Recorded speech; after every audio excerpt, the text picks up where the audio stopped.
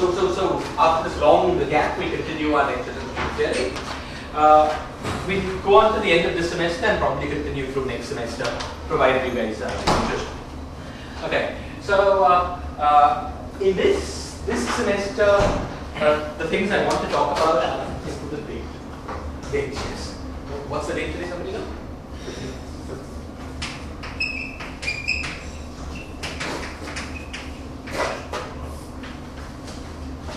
Okay, so the plan for this semester is to discuss open strings. Let's continue with the bosonic string to start with.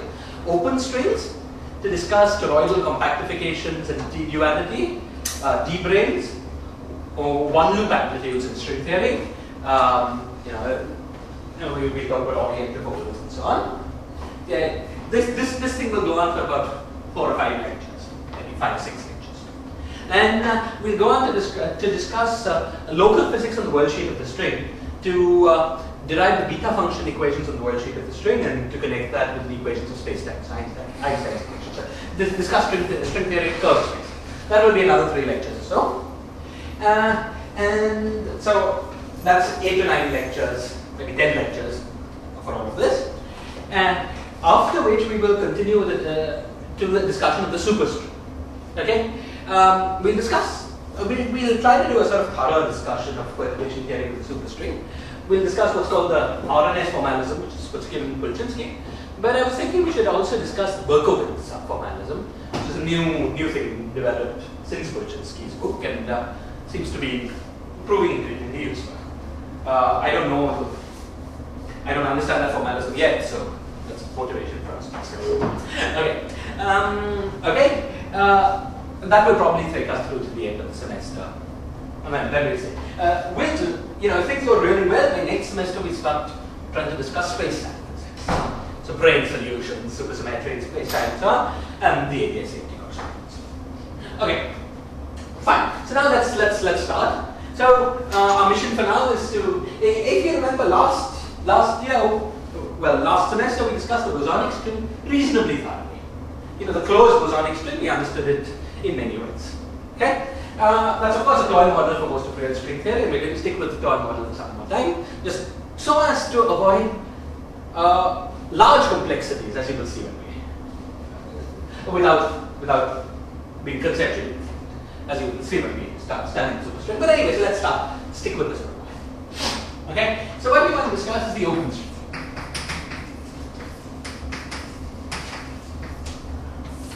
Okay. Now, what do I mean? If you remember, the way we started our lectures,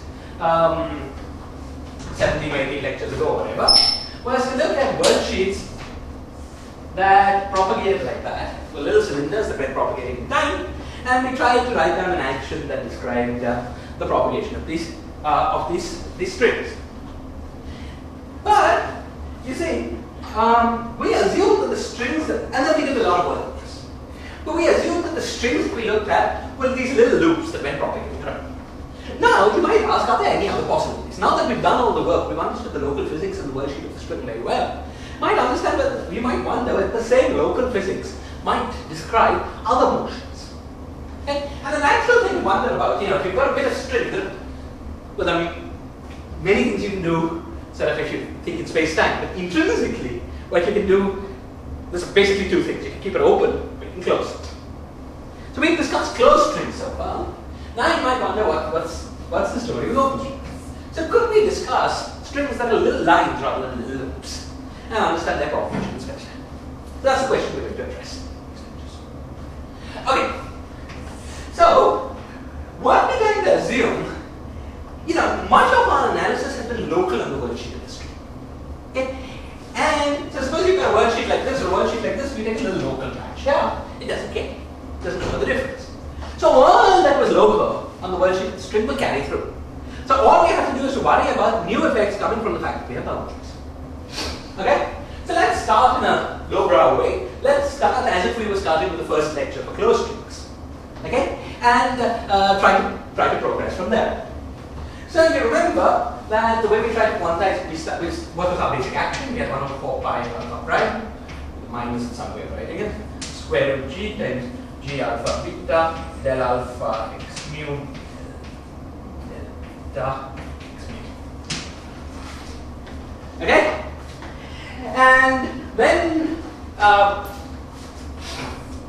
in both our initial lowbrow as well as our more sophisticated ways of working with this action, we effectively fixed a gauge in which this G was some standard metric. And if we were working with the cylinder, it's just a flat metric with the theta coordinate periodic, with periodicity 2 pi and the tau coordinate 20.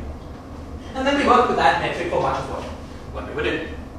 Okay? So now what we're going to try to do is the following.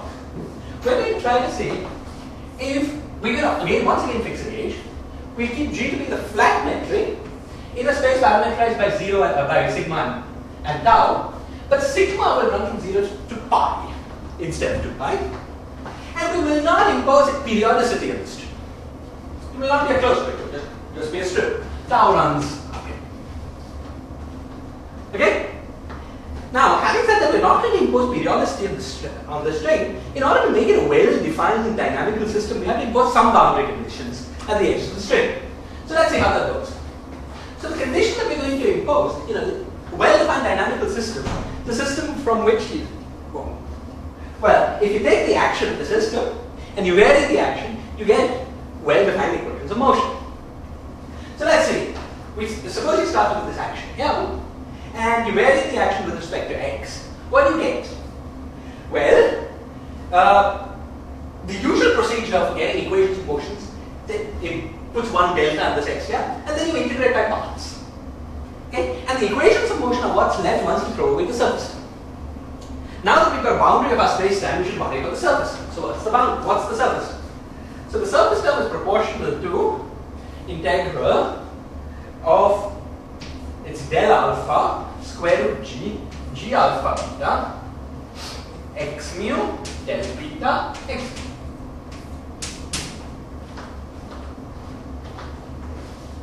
Okay. Well, del x mu. Okay. Now, of course, this is the total derivative, so it can be integrated to something on the boundary. So what is it on the boundary? Well, we use Stokes' theorem, right? So it's the dot product of this vector with the normal to the boundary. Okay? So we can use Stokes' theorem and rewrite this as proportional to effectively this vector, whatever it is, dotted with the normal to the boundary. Now what's this vector? This vector is, let's move to flat space just to clear. Maybe that's what we're going to do. This vector is essentially delta x mu times del alpha of delta x mu. Okay? So this vector is supposed, let's call it T alpha. Okay? If we want the equations of motion to follow from variation of the action, this vector on the boundary should give us 0. Okay? So that we can do this integrated by parts to recover the equations of motion. Okay. Now there are two natural ways to have this vector dotted with the boundary, dotted with the normal to the boundary by 0. The first way is to impose a delta x mu equals. That is to say that x is some fixed value at the boundary. So the boundary conditions are that x is something fixed at the boundary. Okay? That will certainly do it, because delta x mu will vanish. But there's a second way. And the second way is to demand that del alpha x mu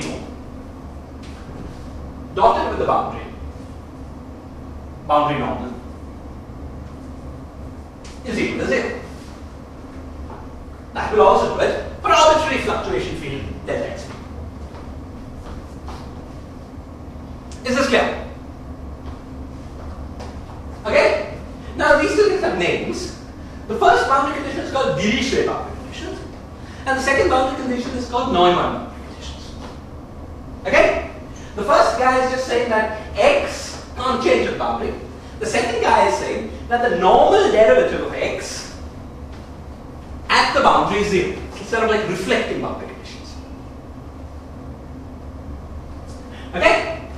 Now, we'll continue this spirit of the earlier lectures and search for solutions to string theory that are Lorentz invariant. Okay, so in principle you could do something with x1, something else with x2 and so on. But let's to start with search for solutions of string theory that are full Lorentz invariants in 26 dimensions. So you achieve that by either choosing this boundary condition or this boundary condition for all 26 dimensions.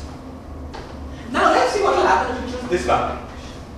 If you choose this boundary condition for all 26 dimensions, you will have the 0 mode of the string stuck near some place in both space and time. Right? Because the endpoints of the string will be stuck to some point in space-time. So maybe the middle of the string can fluctuate away a little bit, but not very far. This will not describe particle propagations. Particle lives at all times in time. Okay? As we go on with our study of string theory, we will find that actually this does describe something interesting. It describes an instanton in a path integral in string theory. It's what's called a d-instanton. But at the moment we just discussed this. This is not what we want for now. So the only Lorentz invariant boundary condition in what we've discussed so far is to have this boundary condition imposed for all 26 dimensions of space. Space-time. Is this clear? Okay. So now let's take our boundary condition seriously and deal with it. So once again, we're working with this strip. We have sigma going from 0 to pi. And we've got various fields x.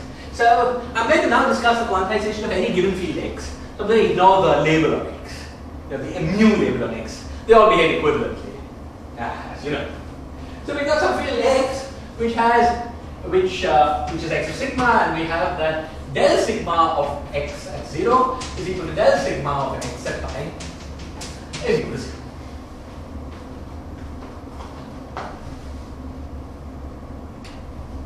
Okay. Now let's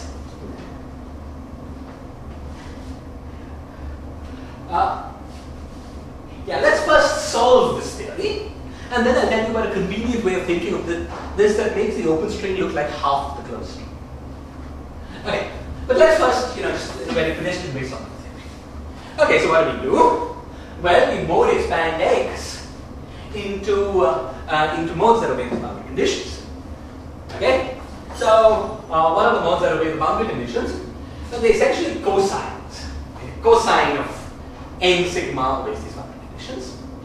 Well, it will be convenient to work with exponentials, so that let's write as e to the power. So we got x sigma is equal to sum over n. Okay, e to the power I n sigma plus e to the power minus I n sigma.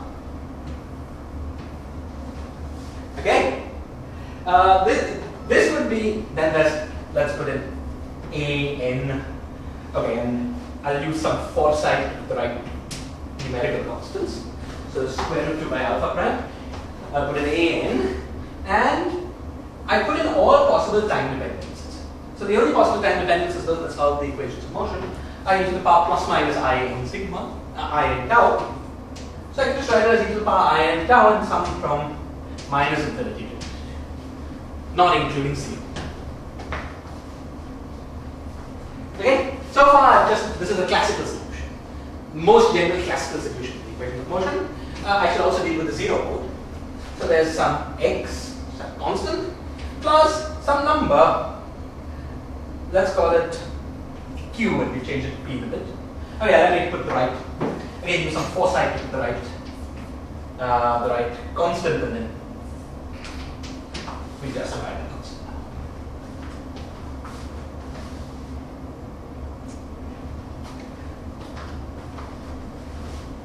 Okay, so this you're familiar with. We solve the equation del squared of x is equal to 0. This is the most general solution. So, which respect the right boundary conditions. This is clear. And not overcounted. You might have thought I should only sum from 1 to infinity because the cosine is the same. But I sort of put minus infinity as the negative time dependence. Same space dependence for different time. So this is really, they're all independent. Okay. Now this is all classical. quantum solution to this problem. So free theory, it's classical solution determines the quantum solution. All we need to know is what the right. So each of these ANs will be promoted. These ANs, this X and the P will be promoted to an operator. All we need to know is what the right commutation relationship between the operators. Okay? So let's work that out, like we did for the closed string. Again, working in this slightly more sophisticated way than is usual, just because it's so convenient. Okay? So, like we did with the closed string, what we do is to work out the symplectic form on the space of classical solutions. Okay? So, the symplectic form is simply 1 by 2 pi alpha prime into delta of x dot wedge delta of x. Okay, integrated over sigma.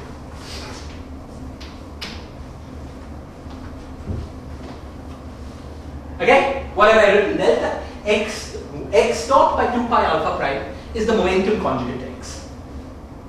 So what I've written is delta of p of sigma where delta of x of sigma integrated over the worldsheet of the string. Okay? And does everyone remember what this means? We discussed it when we discussed the closed string or something. Do you remember what this means? This is a simple way of encoding commutation relations. Okay? So the coefficients. Okay, so a space that has omega alpha beta delta x alpha wedge delta x beta is a space whose commutators between x alpha and x beta are the inverse of this omega matrix, up to some factors of 2 and so on, that you'll find in your notes from last semester. Okay, so I'm just encoding the commutation relations, okay, in a simple fashion. And basically what I've done here is canonical quantization. The fact that the basic commutation relation is P commutator x as 1. I've written that in a fancy way. Okay? Now, this formal way is convenient because it allows you to change variables. So this is the symplectic form in the space of x fields. But we want the symplectic form in the space of A's, x and P. So all we do is take this general expansion here and plug it in. And that will give us the symplectic form in the space of A's, x's and P's. Okay? So let's move. So let's do the plugging in. So now firstly, you see, when we plug in, we get things that have particular sigma dependencies. And the integral from 0 to pi will kill the, will give us 0 integral unless the sigma dependence is exactly cancelled. Okay, so because we've got a cosine, and you integrate, you get sine of 0, sine of pi up with 0. Okay, so what we need is exact cancellation of these explanations. Okay, so let's see how that's arranged. Firstly, of course, 0 mode can only click with a 0 mode. Okay, so let's work out first the 0 mode. So what do we get from here? X dot gets no contribution from x because there's no tau dependence. So x dot is 2 alpha prime integral delta p wedge delta x integral delta p wedge delta x. There's no delta p wedge delta p because that's 0, it's anti-symmetric. So once we chose that to be delta p, the next one has to be delta x. And we have this integral, we had 2 pi alpha prime, and we have this integral d sigma. The integral sigma goes from 0 to pi, so we get 2 alpha prime divided by 2 pi alpha prime, which is equal to dp wedge dx. But this is the standard symplectic form between two variables that obey the commutation relation. X commutator p is equal to I. The I is going from classical to quantum. Okay? See, this is what we started with in the field dp wedge dx. This is the standard. That's why I chose this to alpha prime. You know, so as to get this to be the standard. If I didn't know what to start with, I would put an arbitrary constant and chosen it to be the standard. Okay? Good. Now let's move on and do the oscillators. So for the oscillators, once again, you only have to worry about what you get when n's are either equal or opposite. But n's equal don't contribute because delta an wedge delta an is 0. This is antisymmetric. So you only have to worry about what you get when n's are opposite. Okay? So let's do that. So what do we get? So let's take delta x dot and act from here. So you get delta an. Okay? And then we need to dot this. So we get, now both of these things have the same time dependence. So in times e to the power in sigma plus e to the power minus I in sigma with a particular time dependence. Then we're going to multiply by a minus n, that has the reverse time dependence cancels. And so we get delta an wedge delta a minus n and e to the power I n sigma plus e to the power I n sigma.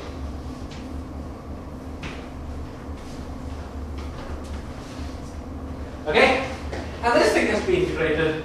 This thing, the whole thing has a 2 pi alpha prime, and it has to be integrated over sigma. This integral is 2 pi. 2 over, which comes from that normalization. Sorry. Oh, thank you. Square root that. There's a factor of 2 over alpha prime because we were clever about choosing our normalizations. You're right. So 2 over alpha. Should have been alpha prime. Alpha prime over 2. We were so clever about it.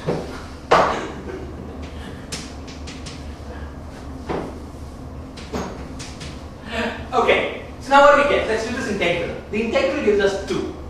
This connects with this connects with this, yes. 2 pi. Okay? Or another way of saying it is that this is 2 cosine, that is 2 cosine, so it's 4 cos squared, cosine averages to half, so it's 2 times pi. Okay? So what do we get? We get 1 by 4 pi times 2 pi times d an wedge d a minus n times I times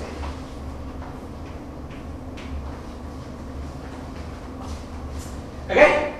But this is what we got when we chose a in here, a in taking the dot, and minus a in the undotted guy. Sorry, n in taking the dot, an in taking, so in the guy where we took the dot, and a minus n where we didn't take the dot. There's also a term with the other guy.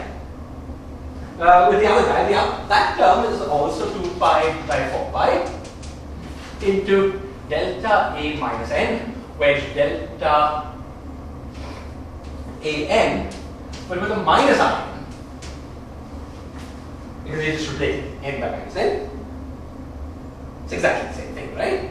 But that's good because this thing is antisymmetric. So when we put this back here, that cancels the next thing. Okay? So the next symplectic form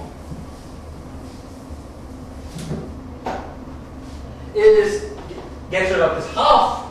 So it's sum over n, an delta an wedge delta a minus n with an I times n.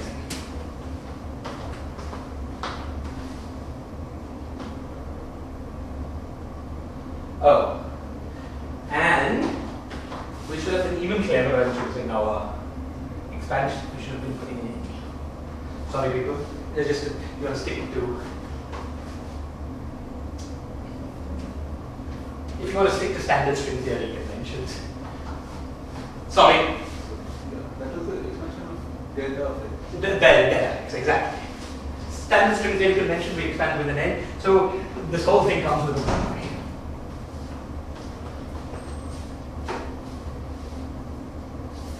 And put an n here, and drop this. Okay? And now I'm going to leave it for as an exercise for you to check. You see, basically, what is this symplectic form? It's clear that it's that up to this factor of n and up to some possible minus signs, it's the symplectic form between the creation and annihilation operator of a harmonic oscillator. Right, if you just have delta p with delta x, you get x commutator p is I. Now we've got an extra factor of I, so we get an commutator. If we didn't have this n, we would get an commutator a minus n is 1, plus minus 1. Okay? Now with the n is downstairs. So when we invert omega to get the commutation relation, it will go upstairs. Okay? So it's clear immediately without doing any check that we either we get an a minus n is equal to plus minus n. The painful thing is to work out plus minus, and I'm going to ask you to check that it's plus.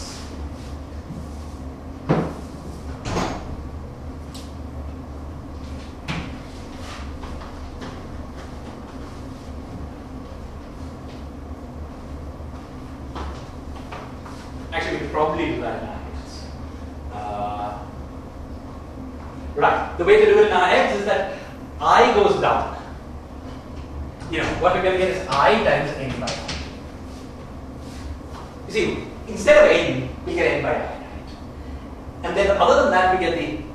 Yeah. Anyway, let's. I'm going to ask you to check that. There's no n equal to 0 part. There's no n equal to 0 part. We've taken on the 0 mode expression. N runs from minus infinity to infinity, excluding 0. In the x and p commutator, there will be I for the pi. Pi? Pi will be cancelled. No. Can we get the integral over sigma? Oh, I see. That way doesn't. Okay, you do this correctly, and you get an commutator a minus n is equal to n. Okay, so now we've completed the quantization of our system. This expansion that we wrote down is the correct quantum mechanical expansion for the operator x of sigma, where an's, x's, and p's are operators that obey the commutation relations we just derived. What are the commutation relations? An's with positive n's are annihilation operators, an's with negative n's are creation operators, and annihilation and creation operators so we've got an infinite number of harmonic oscillators, plus we've got the 0 mode. The quantization 0 mode is a Schrodinger wave function of a freely moving particle, okay? And quantization of the harmonic oscillators gives us harmonic oscillators. Okay? This is exactly the same structure as the closed string, with one important distinction. Notice that while the closed string had two sets of harmonic oscillators, we only have one set of harmonic oscillators. What's the physical reason? The physical reason is that our boundary conditions tell us that what's going left bounces back and comes forwards and right. So left movers and right movers are independent degrees of freedom. They're the same degree of freedom. You know what's happening to the left mover, you know what's happening to the right. Okay? So, the 0 mode structure has not changed significantly. It has changed in one detail. Can anyone tell me what is the difference between this expansion for the 0 modes for the open string and closed string? There's just one number. If we want to expand the momentum conjugate, what would this number be? Well, if you look up your nose, it will be 1. You tell me why it would be 1. Exactly. The integral goes from 0 to 2 pi. So they get the same. So the 0 mode structure has changed in one number. Okay? But otherwise it's the same. There's only one 0 mode both for the open strings and the closed strings. But the oscillators are double in the closed string. Okay, you've got a left moving oscillator, right moving oscillator, open string, just the one set of oscillators. Okay. Now that we understand this, What? No, it will make a difference in the mass once we start computing because momentum is what becomes del by del x wave function. So it's important. This is the right thing that preserves the xp combination relationship. Okay. Now, before we're soon going to go on to talk about what this means in space-time. You know what spectrum we get of the open string space-time. But before doing that, let me tell you about a little trick that people find very useful also. And that little trick is what's called the doubling trick. Okay. And the basis of the doubling trick is a very simple observation. It says consider any function y which is defined from 0 to 2 pi.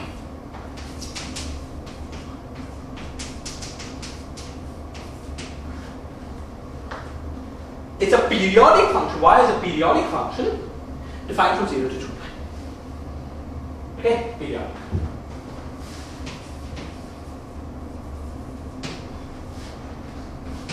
Now, let's define an auxiliary function starting with y, which we call x, as follows.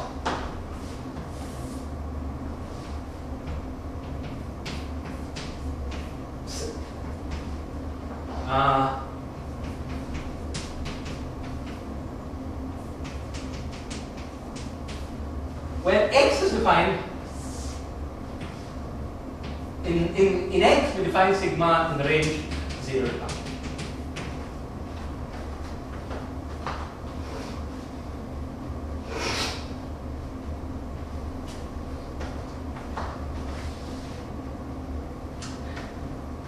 Okay?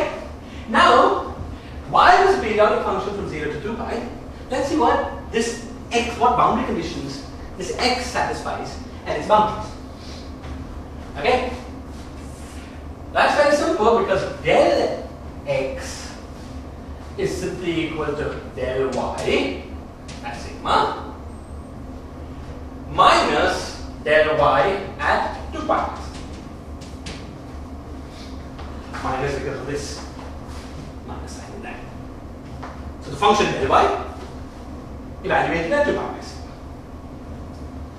Okay?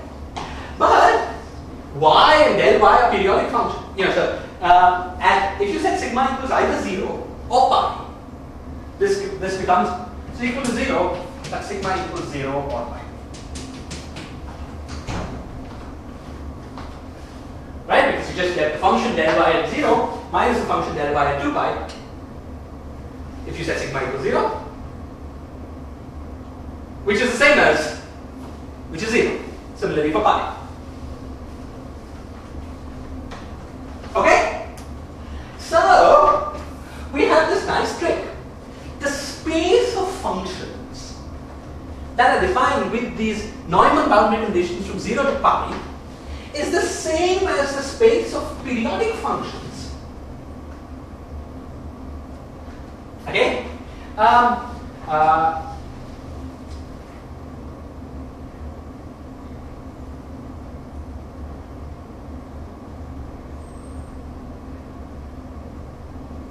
Yeah, no, that's okay. That's not quite true. There's a map from the space of some functions from 0 to 2 pi to the functions on the line. This will not be a one-to-one map. Basically, it's halving. There will be different functions here. Okay, which will not be important for us. But so the accurate statement is that this map from the space of periodic functions in 0 to 2 pi. Okay, to the functions on 0 to pi with the boundary conditions that we're interested in. Okay, now the next thing we're going to do is to ask, let's see if there is a y function for our solutions. Okay, is there some nice y function defined in 0 to 2 pi? Again, that is nice and periodic, that maps to our solutions. Okay? And I want to claim that the answer is yes, and that this y function is. So this map, for any x we can find a y, but it won't be unique. Is that what we are looking at? That's right. Yeah, there will be different y's that give us the same things, but we won't bother. We're not going to use this in any way except for convenience. This is going to be a mathematical trick that will be useful. So for the x's that we're considering, we will find a y. Okay, that's what we want, and this will be all that will be. Any x that is. Yes, for any x, x square. We just written down the most general x that satisfies the boundary, and we'll find a y for it. So that will demonstrate. Okay, now I want to claim that the right y function, that y of z, is equal to alpha prime by 2 sum n is equal to minus infinity to infinity, again excluding 0, a n e to the power I n tau plus sigma.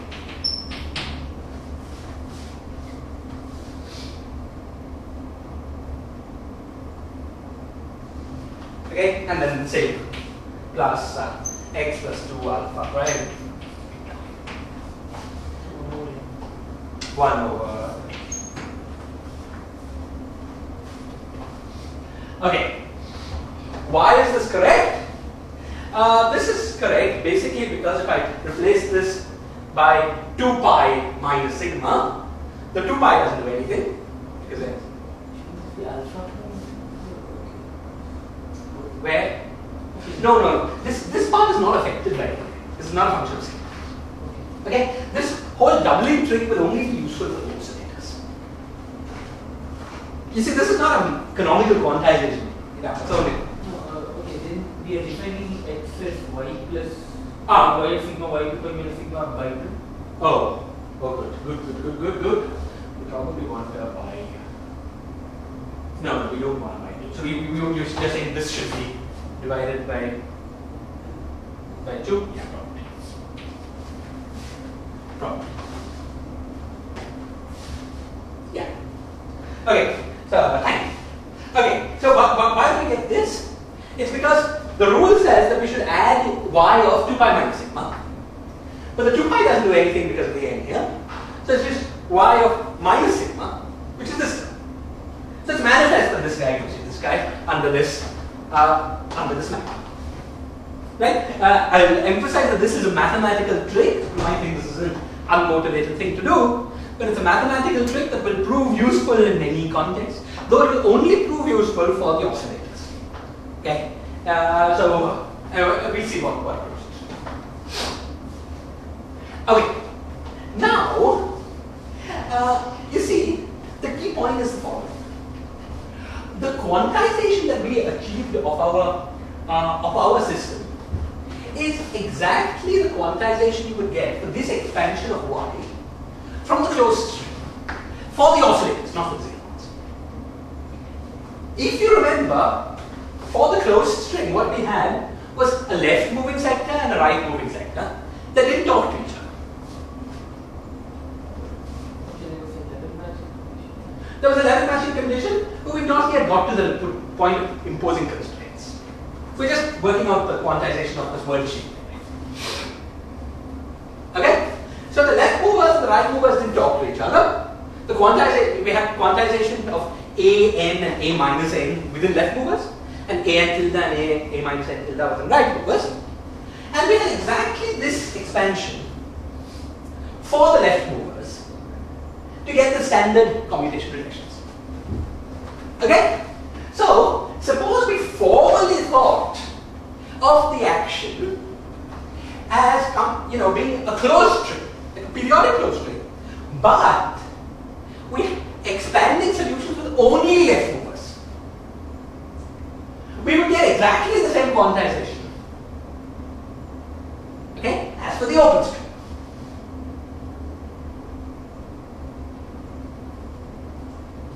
Okay? Now we're going to, in successive steps, we'll use this observation again and again and again. It's a mathematical trick, but sometimes a little slippery in your mind.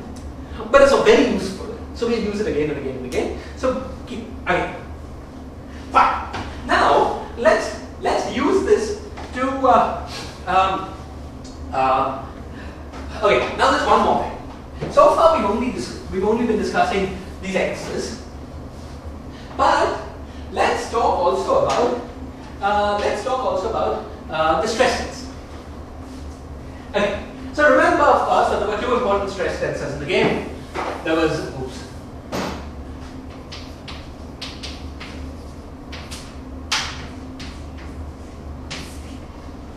okay, so there were two important stress tensors in the game. There was t plus plus and t minus minus. T plus minus was just it's the trace of the stress tensor.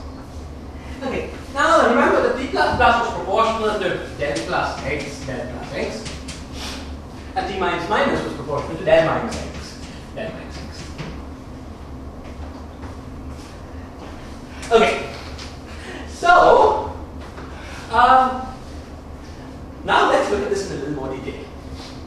You see, let's look at what the boundary conditions imposed that the x fields have on boundaries, what that implies for the boundary conditions on t plus plus and t minus minus. Okay? Okay, so before going to that, like all the other, the definition of plus and minus are all the same. All the same.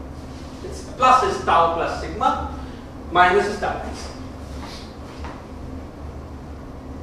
Okay? Now, the condition that we had in the boundaries was del sigma of x is equal to 0. Del sigma is proportional to del plus minus del minus. Okay? So, in terms of plus minus, the boundary condition is the same as saying del plus x is equal to del minus. That's boundaries. The boundaries. Okay?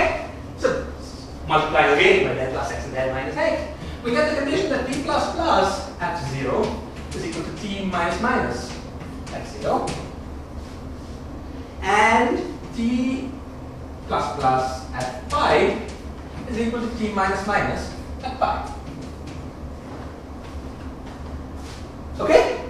So this thing tempts us to define a t, again formula trick, a t plus plus extended, which is equal to t plus plus of sigma when sigma belongs to 0 and pi,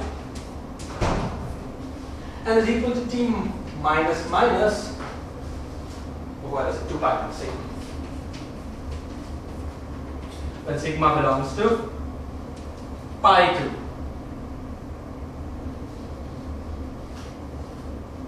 Yeah, pi to 2 pi.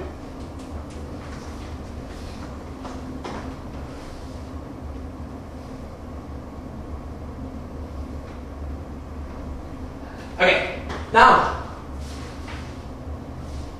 it's very similar thing to this x and y.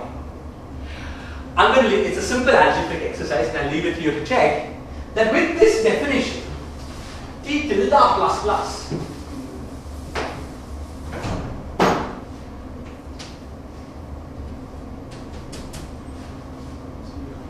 is simply equal to del plus y del plus y.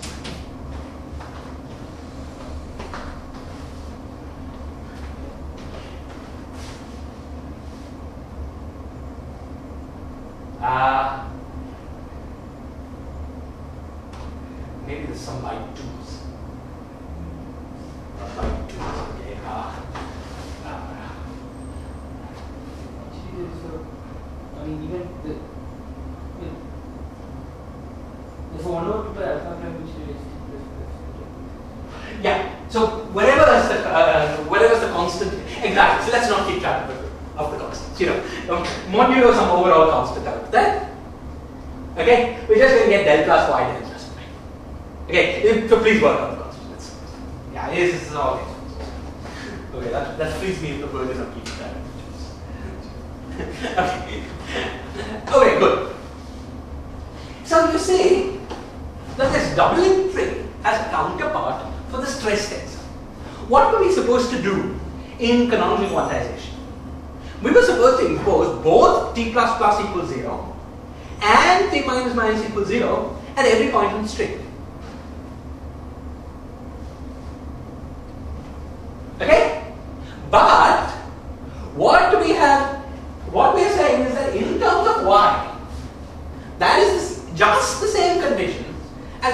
to just t plus plus is equal to 0 or y at every point of the string. Now, the great thing is that this reduces to a problem that we've already solved before.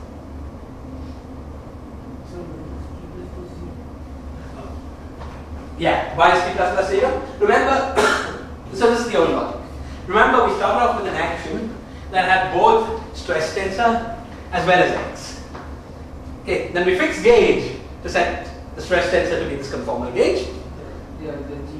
But there are the G equations that you can impose. One of them was automatic, stress, but t plus plus and t minus minus had to be imposed. And that's how we first did our quantization.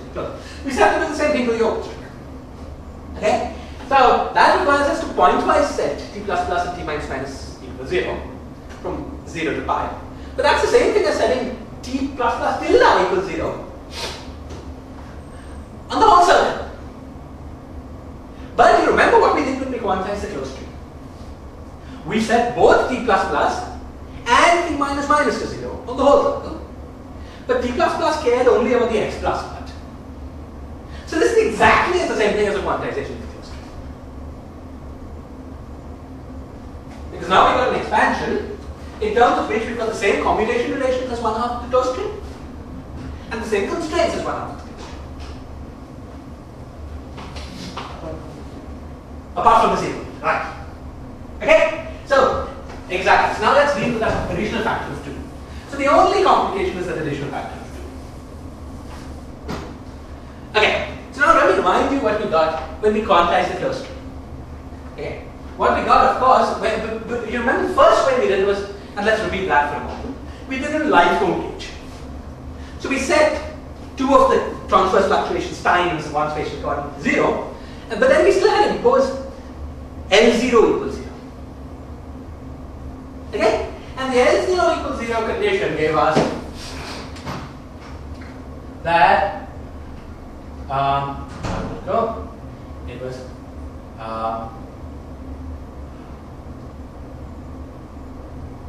actually,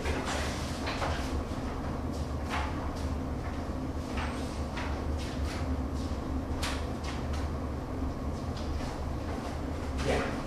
We got alpha in the when we worked on the closed string, we got alpha prime p squared by 4 plus sum over n is equal to 1 to infinity alpha minus n alpha n. And now I'll replace all the which x in this is. Okay, so this is the full vector p mu squared and I squared, and then we got is equal to d minus 2 over 20.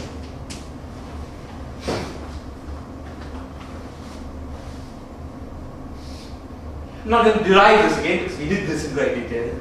You have this in your notes. You have your notes. Okay? Okay, so, and you remember that we had various ways of understanding that d had to be equal to 26. Okay? So, let's just see what changes.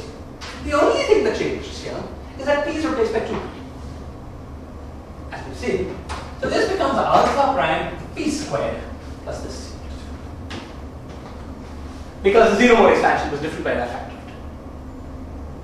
Okay? So this, the full quantization of the open string, including all constraints, gives us 1/2 of the closed string. Okay? With this one change. Now, if we wanted to, we could go through the logic. Let's examine the spectrum. Okay. Of course, we have 20,000 ways of seeing that d is equal to 26. But we had one nice way of seeing just in light cone gauge.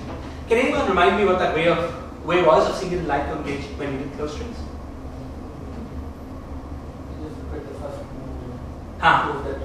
Okay, first see that it has some gauge ingredients and then set that to zero. But why does it have gauge ingredients? Because you can, okay, because you can. Let's do light cone. The thing you're talking about is canonical vertex. So, It's the covariant. okay, like cone you have to evaluate the levels completely. Okay, that's one way of doing it. Just the spectrum is something easier. So we had this tachyon, and at the first level we had the massless particle, and that had to be a particular representation of the middle group, and that. Very good. So what Jyotirma is saying is that at the first level, there are d minus 2 particles with that energy. Yeah, so this has to be in the right if we're maintaining Lorentz invariance, it has to be the representation of the little group of the theory that is d minus 2 dimensional. But there is no representation of SO d minus 1 that is d minus 2 dimensional.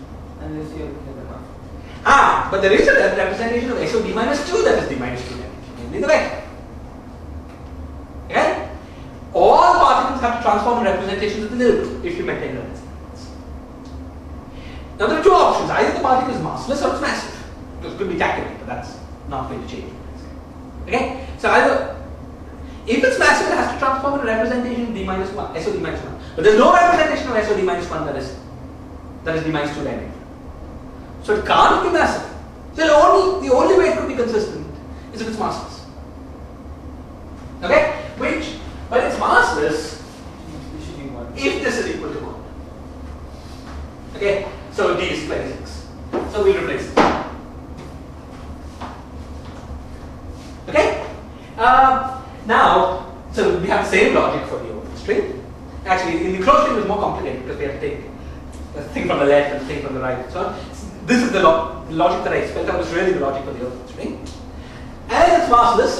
So what is our spectrum? So at lowest level we've got a tachyon when this is 0.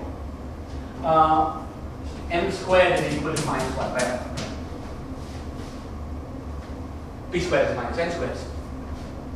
Okay? Next level we've got a gauge mode. Because it's a massless vector field. The only way to make a consistent theory of massless is the gauge mode. And then at higher levels we've got whatever we've got. Can somebody remind me why this problem of having representations of SO d minus 1 rather than d minus 2 does not affect the next second excited state. Now it looks like everything is in representations of SO d minus 2, right? But why d minus 2, by the way? Because the I indices in light mode quantization run from 1 to d minus 2. Okay, so why doesn't this argument also tell us that the second excited state has to be massless? Which of course would be a contradiction. It couldn't be the first and second.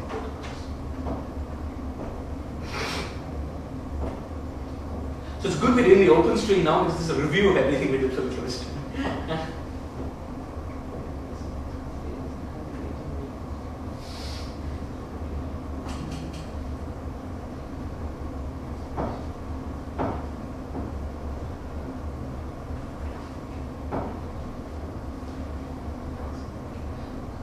So can you list all the particles that appear at this level?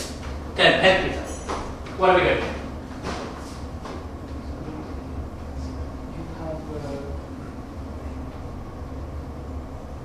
I think standard notation is called alphas. I've called it A's, but they call alphas. You have taken?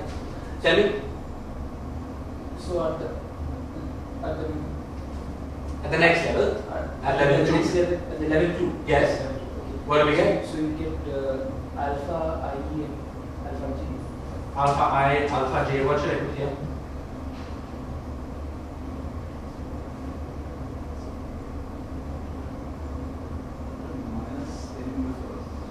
Minus n. I want level 2. Oh, you Minus is raising, so that's okay. But you don't want to raise it so much.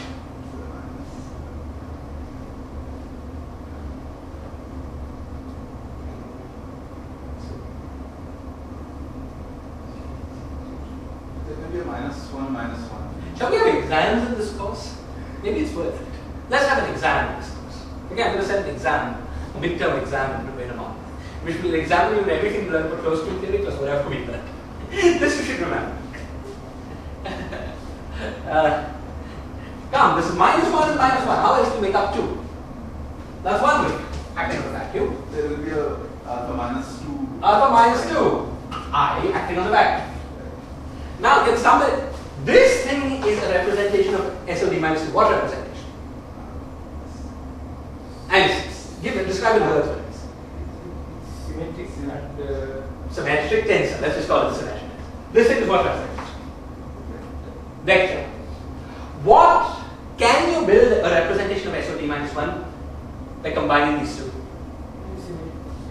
It's the symmetric traceless tensor of SOD minus 1. Okay? Of SOD minus 1. See, you've got a symmetric tensor of SOD minus 1, we'll decompose it into D minus 2. And so symmetric and traceless. So because it's traceless, let's say that we can effectively get rid of this degree. We get this vector, same as this vector, it's one vector. And then we've got a full symmetric tensor that's not necessarily traceless. Alright? So this is the state content of a representation of SOD minus 1. So it's possible that things group together into representations of SOD minus 1. You work this out at higher levels, you find the same miracle happens. At every level. And then there's formal proof that it works. Okay? So it's only at level 1, but there's only one state. So it could combine together with something else to form a representation of SOD minus 1. D minus 1. At every higher level, there are many kinds of things that can combine together. Okay? Good. So fine. So we have this all working nicely. The only thing that's changed is that we don't have to tensor the left movers and the right movers. So at level 1, we genuinely have a gauge bosons. What do we have at level 1 from in the closed string?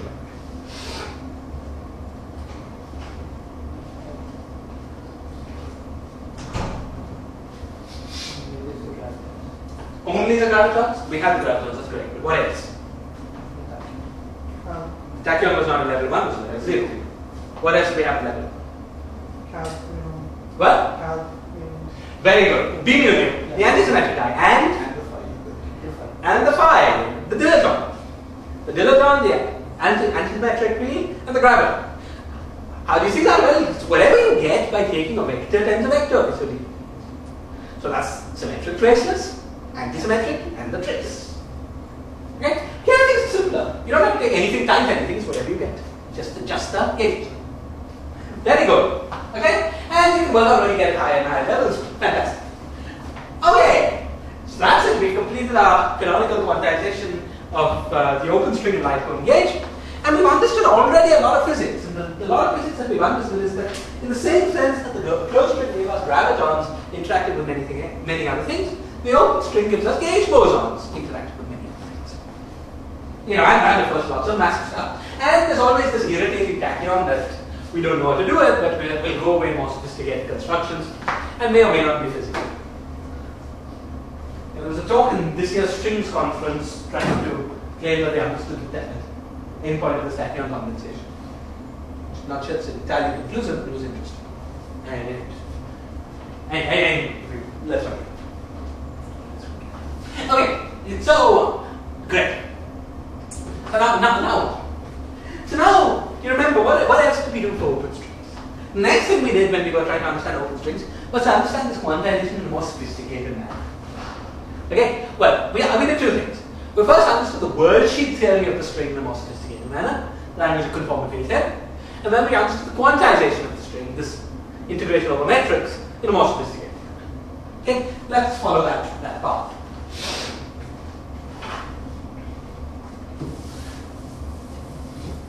So, the first thing that we did in trying to understand things in conform. So, our first goal is now to try to understand the worldsheet theory of the open string slightly more sophisticated. Okay, we'll understand the Euclidean space like we did for the closed string.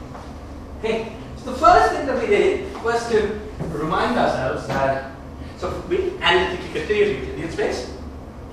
And then made a conformal transformation from the cylinder to the plane. We're going to do the same thing. We're going to analytically consider the Euclidean space and make a conformal transformation from the strip to whatever we get. So how do we decide what we get? Well, let's remind ourselves of that and what the continuum is. Omega, which is equal to sigma 1 plus I sigma 2. These were the coordinates of the strip. Sigma 2 is I times tau. Okay? And then we define Z is equal to e to the power minus I1.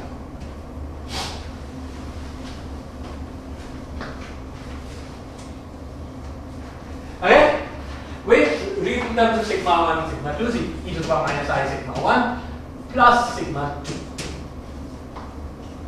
Okay, so you remember that what that did was to take, well, lines of constant time on the cylinder were constant circles on the z. Okay, the size of the circle was decided by what time? T equals infinity was the infinite size circle. T equals minus infinity was the origin, 0 size circle. T equals 0 was the unit circle. Okay, now what are we going to get? So let's look at how this, all that was correct when sigma ran from 0 to 2 pi. But now sigma runs from 0 to pi. So we get the same picture as before z, except that we have not jumped the whole plane but half. The origin, lines of constant sigma 2 are circles, they get ever bigger or smaller, and we all of this action is happening on the half plane. This is the z half plane.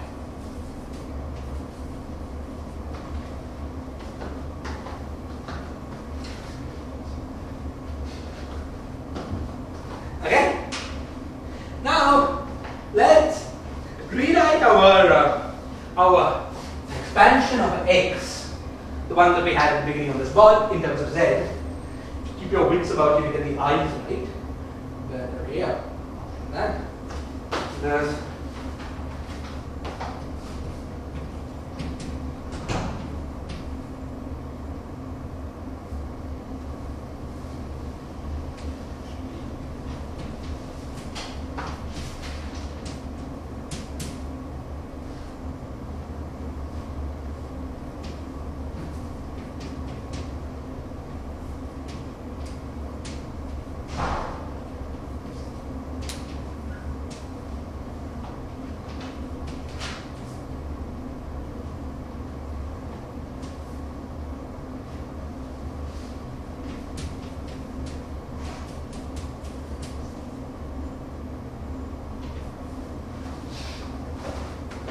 okay.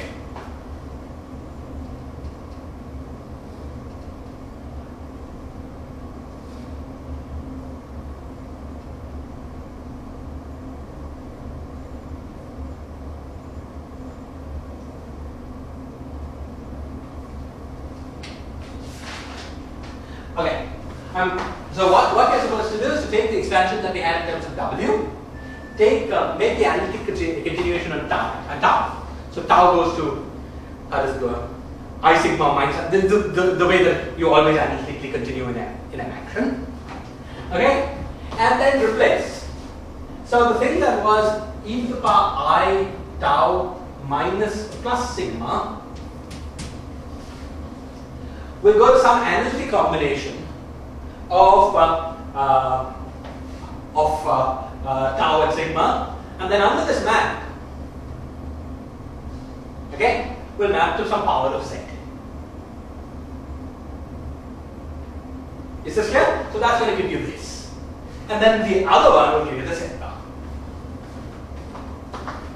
Okay, so this is just a rewriting of the same thing that we had. Okay. In terms of these new z and these new z variables, we had exactly the same rewriting, you know, for the closed string, except that for the closed string, the coefficient of this guy and the coefficient of this guy were independent. Here, they're the same. H. Where is H? 11. This is tau. It's a fancy way of writing 2 tau.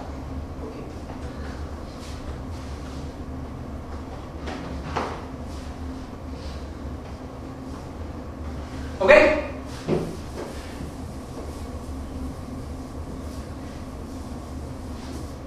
Now, okay, so we've got this nice expansion of x in terms of these analytic coordinates. But what about y? We also have this. Yes, that's sorry.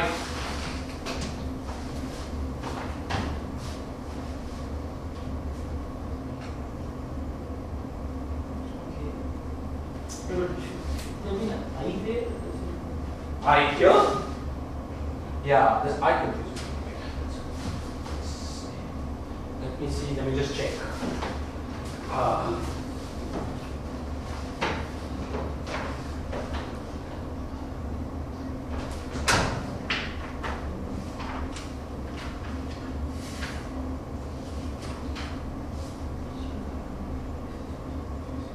maybe there was an I in the previous expansion. Sorry, I think maybe that's oh, sorry.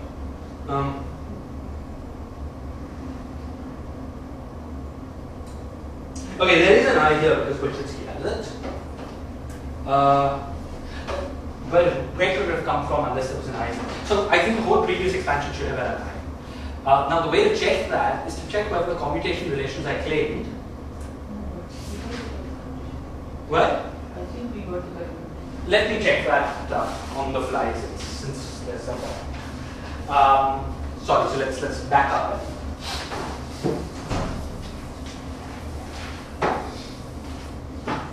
Okay, so we had an expansion which had alpha prime by 2. We started with no I. Okay, alpha prime by 2. Then we had alpha n by n. And we had e to the power I n sigma plus e to the power minus I n sigma times e to the power n. Okay, now when we work this out, what do we get? So let's do that really carefully. We get I n. Okay, so the I is in the numerator, that's the only important thing, right? So we get d alpha n weight d alpha minus n into I by n. This is what we got. Now, the standard guy is dp wedge dx. Okay, so this tells us that alpha minus n commutator alpha n is equal to I divided by n by n.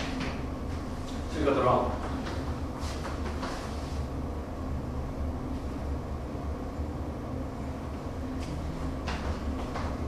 You see, when you have dp wedge dx, you have x commutator p is equal to.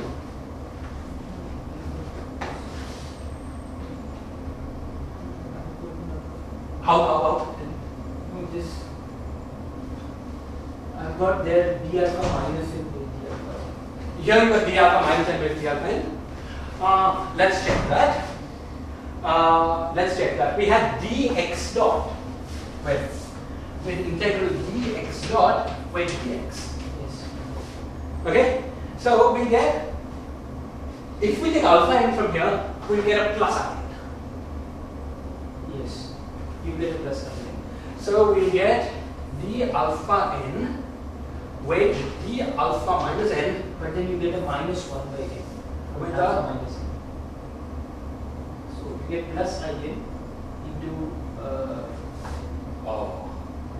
no, but we are always dividing by. no, it's plus I n by n into minus 1 by n. Okay, right. Okay, you're right. This makes some sense.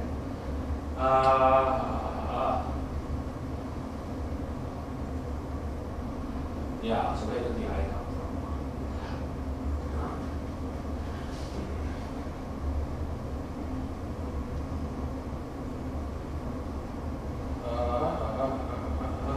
We had, no, wait, let's take this.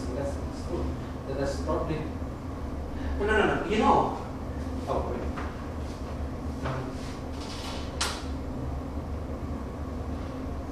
You know the way yeah, I think the I is from the fact that, okay, we have to be careful, right? Because so what's the right way to transform x from one side to the other? You don't transform x, you transform del x. Because del x is a good conformal operator. Yes. Now del x is a conformal operator of weight 1. Okay? So the transformation property, the transformation rule that takes you from x of w, okay, to x of that has an I in it. That's the key. You see. Yeah. Let me clear this.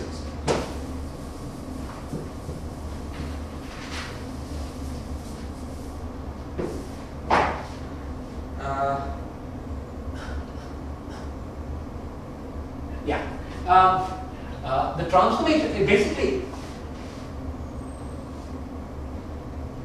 No, but that's taken out of the derivative.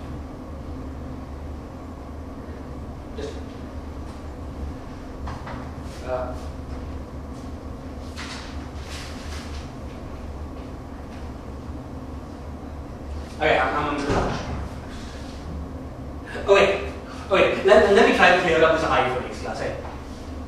Well, okay, we probably did it correctly for the closed string. If you look up your notes there, we probably had the i's correctly there. It's the same story, but I'll look it up and clear that up for x class. Sorry, that's not I mismentioned. It's probably the right place which is has. Okay, actually since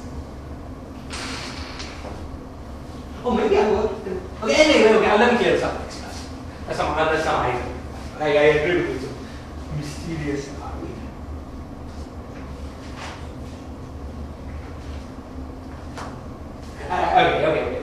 It may be related to. Okay, then let me just try.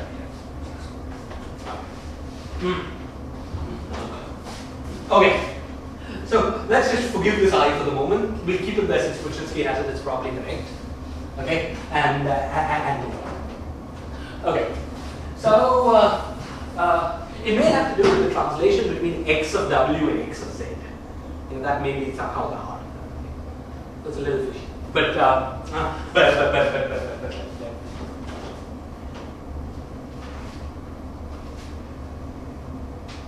let me okay. So the next thing that we want to do is to try to understand what the analog of this y field was. Okay, what the analog of this y field was on the z plane. Now you remember the way we got this y field was that we just took the, you see, the left moving part of x was all of y between 0 and pi. And the right moving part of x was all of y, okay, between pi and 2 pi.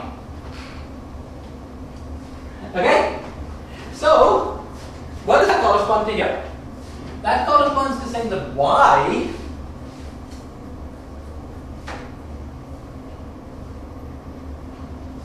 is a function. Firstly, y was defined from 0 to 2 pi, so it's defined now the whole complex set. Okay? And it corresponds to saying that y of z is equal to x of z in the upper half plane. By x of z, I mean the analytic part of x of z. Because that's how it works. Remember? It's just left moving part in from 0 to pi. But the right moving part on the other part, okay, is equal to x of z part in the lower half. Right, so this has to be, how does this have to go? This will be,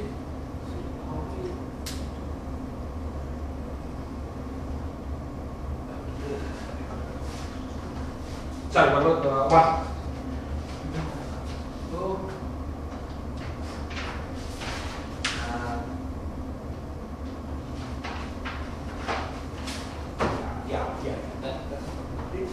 right. X of z bar in the lower. So y of z at the corresponding, at what corresponding point? At z star, right? So you just want to change the, basically star. So suppose I want to find what y of z is at some point in the lower plane. Okay, so I want y of z. So I take z and star it. That gives me some object z, and then I evaluate x and z. Again, that's an analytic function of z bar. That's this object.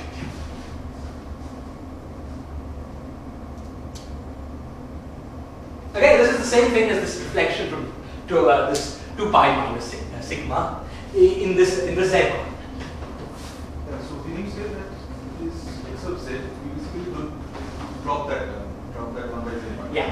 So it's this term above and this term below, but it's this term not, so suppose we're interested in what our field is here, we take the anti-analytic part of what it was there.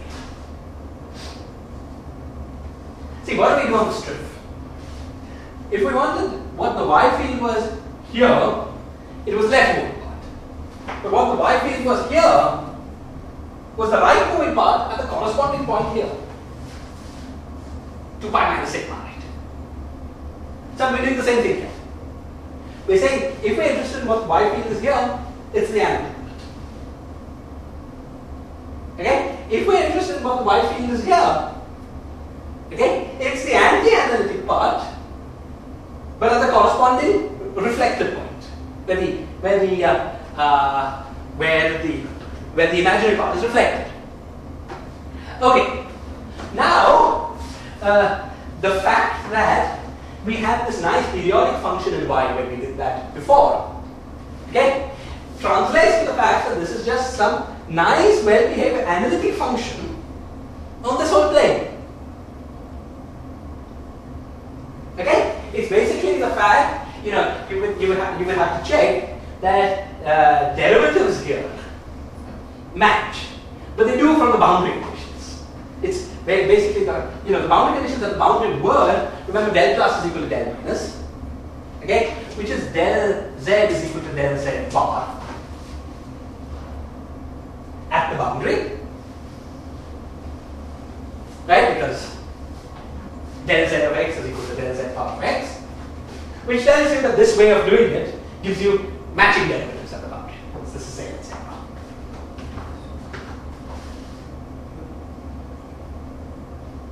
And the zero mode will give a branch curve. Yeah, the zero mode is going to be a period. Right. So, So it will be log z. yeah, yes. So, So really this will be useful only for the field del y. yes, then it's all. Then it's all. As usual when we deal with the formal field theory, the field x or the field y is not a good field, but the field del x is. So we never use these tricks for the zero. The zero mode doesn't, this trick doesn't do anything nice with zero, but it does for all the oscillators. A clear way to separate the oscillators from the zero mode is taking benefit. Okay? So, this nice doubling trick that we described at the level of this field of the cylinder and the strip becomes even nicer than the it's the same thing. Defined from 0 to 2 pi means defined on the whole complex planes. It's just translating that into this language. It's the same thing. Okay? But it's very nice. Okay? All the conformal field theory tricks that we played, when analyzing the closed string, go through for the analysis of the open string when we use this double field y.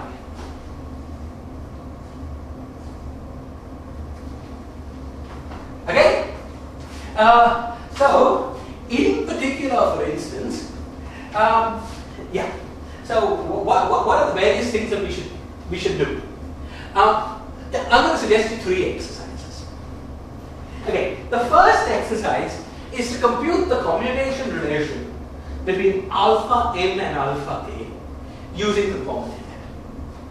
What do I mean by that? Write down, in terms of the field y, write down a contour integral expression for alpha m. Okay?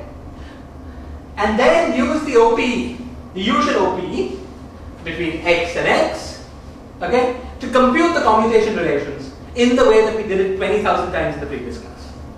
Okay? I want each of you to do this exercise for next time, just to remind ourselves of all these techniques. It's the same thing as for the open string, but please do it. You'll also have to check whether this I is correct. It's directly in Z space. Okay? So please do this. Okay. Secondly, compute the commutation relations between T and T.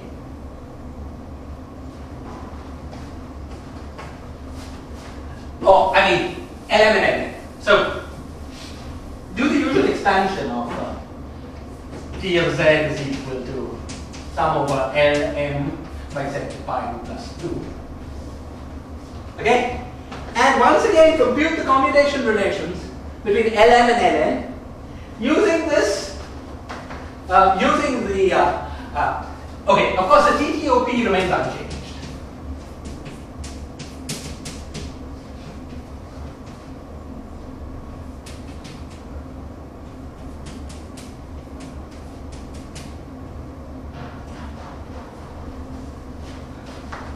because the same expression takes in terms of fields. Right? You know, using that, compute combination between T between lm and ln.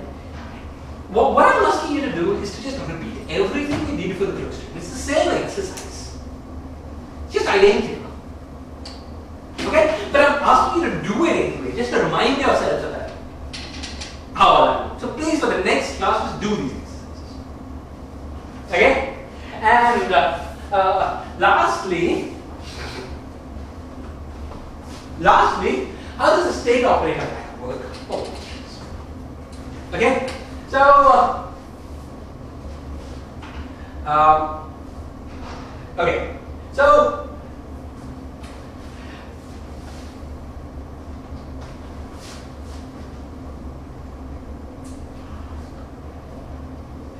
see, how does it work for closed strings? So first, let's work in the W plane, the physical W plane, before we do that. Okay, how does it work for closed strings? Closed strings, we had this whole circle. The whole circle, boundary conditions in that circle, for the path integral in that circle, define the state. Now we can use scaling to shrink this thing and to make it as small as we wanted. That defined an operator insertion into our field. Okay, how would we work? How does it work here? Okay, here how does it work? It works once again with our state here. We shrink it and we get as near to this point as we want. What do we get? We get an operator insertion at the boundary of our worksheet.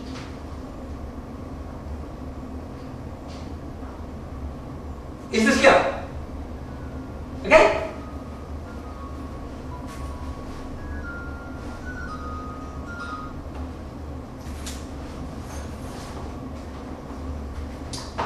Is this clear? Let me just remind you of the closed string discussion.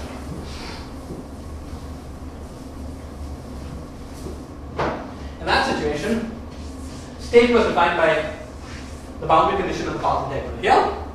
But by scaling, we just shrink that to as small a circle as we wanted, and then effectively there was a local insertion somewhere in the worksheet.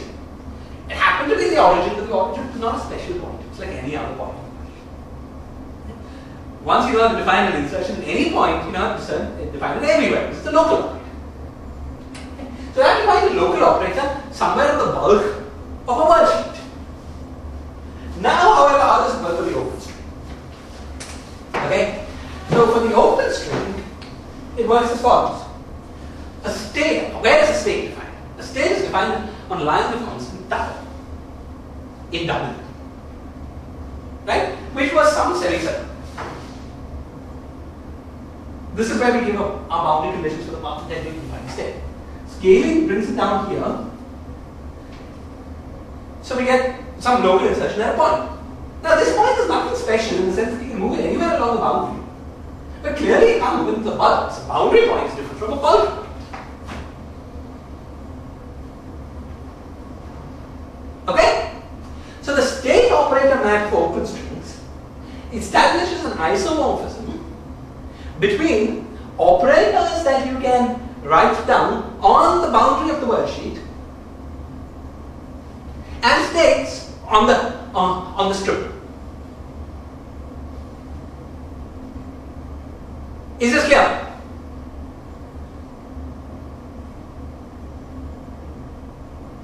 Okay? Now, how are operators on the boundary of the worksheet different from operators in the bulk? Okay, you see, what were the operators in this X theory? What were the operators on the in the bulk? Effectively, what you had was any number of holomorphic derivatives on X, or any number of anti-holomorphic derivatives on X, times e to the power k. These were the set of operators. Okay? Now, on the boundary, you have fewer. Why?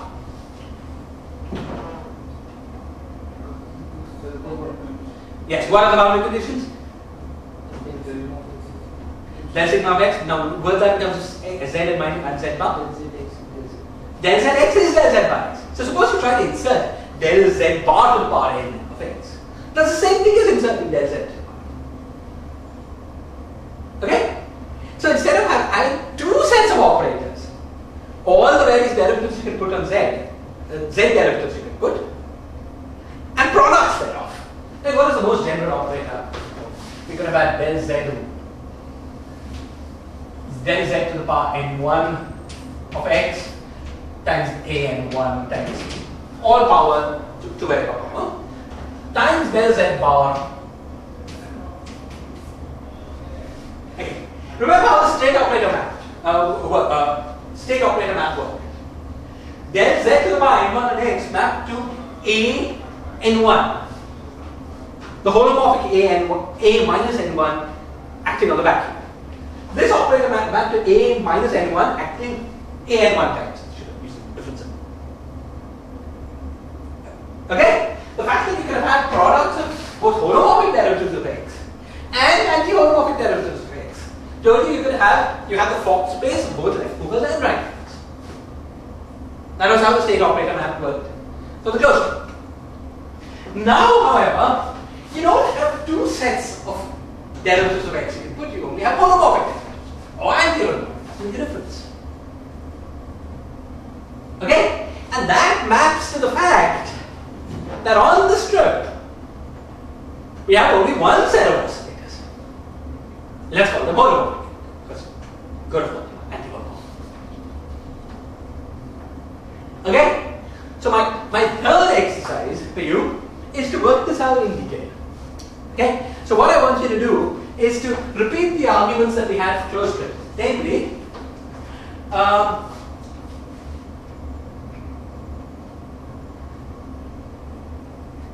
if you remember, the way we worked was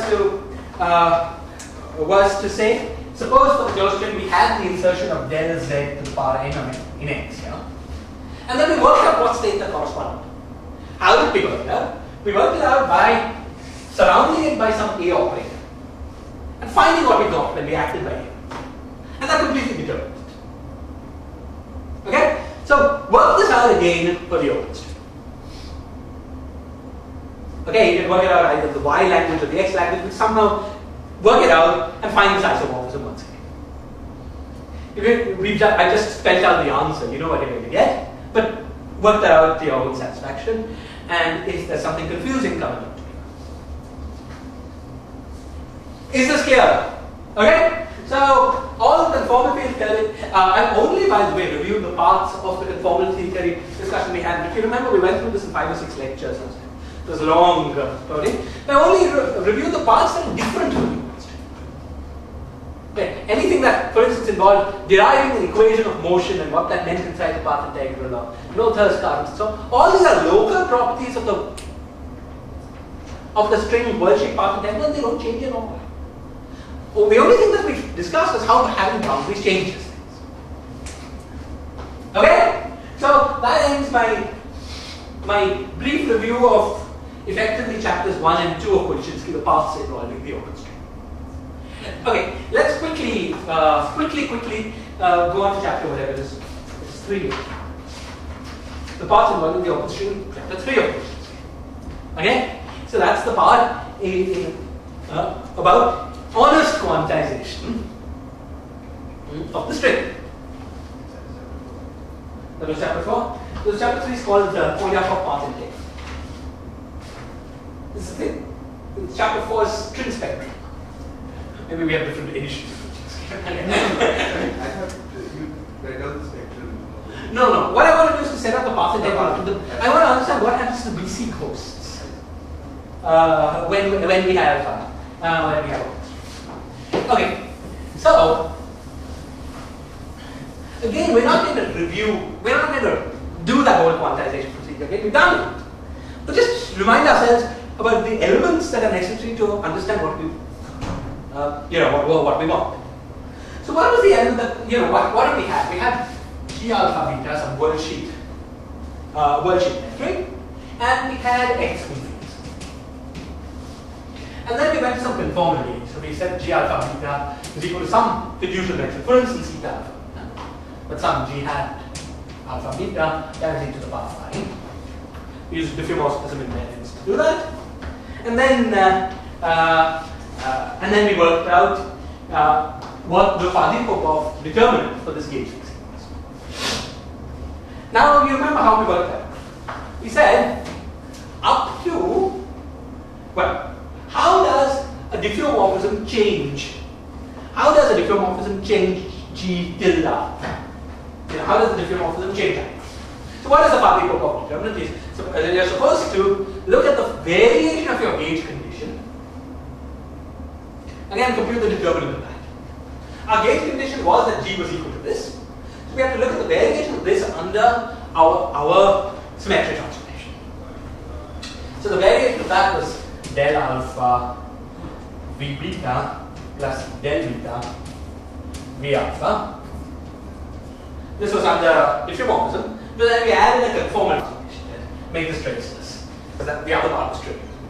Okay, so divided by 2 minus del dot V G hat alpha beta by 2.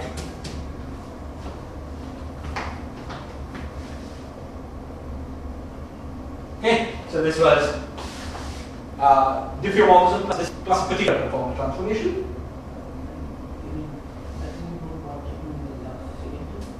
I don't want the 2 in the second term, but let's take the trace. I do, right? Because this trace is 2. I want it would have been by D generally. These 2. Okay. Yeah. So we had this change, and then the Faddeev-Popov determinant was generated by replacing V by a ionic variable and replacing the vector delta function parameter. So we had a V alpha times del alpha C beta del beta C alpha by 2 minus del T by 2. Okay, this was the alpha. Though it turned out to be most convenient to write these the B with the lower indices and the C with an upper index. When we did that, it was in a local analytic patch. This action always reduced to B del bar C plus B bar del C bar. Okay? Yeah. Now, the basic thing that I wanted to remind you of was the origin of these C's and these B's. The C was simply the infinitesimal diffeomorphism parameter converted into an anti-commuting field, and